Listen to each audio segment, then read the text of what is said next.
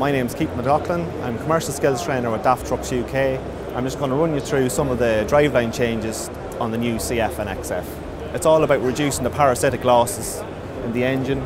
So we've got a new 2-speed water pump, we've got a new variable displacement oil pump, and also a new air conditioning compressor.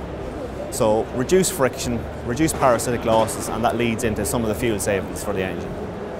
Because our engines also run at lower speeds now, we've got a new turbocharger, and there's also various different changes to the internals of the engine, including low friction piston rings and other changes to the cooling system. We've a brand new TraXon gearbox from ZF, 12-speed standard now across the range from 300 horsepower upwards. ZF have employed new technology for manufacturing their gears, again improving overall mechanical efficiency, leading to fuel savings. The main changes to the driveline have taken place in the rear axle.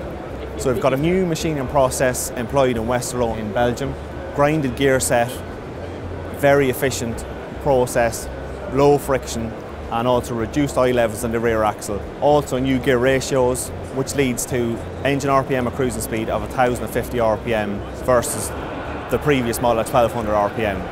And it's fair to say that's where we get the bulk of our 7% fuel savings on the new drivetrain.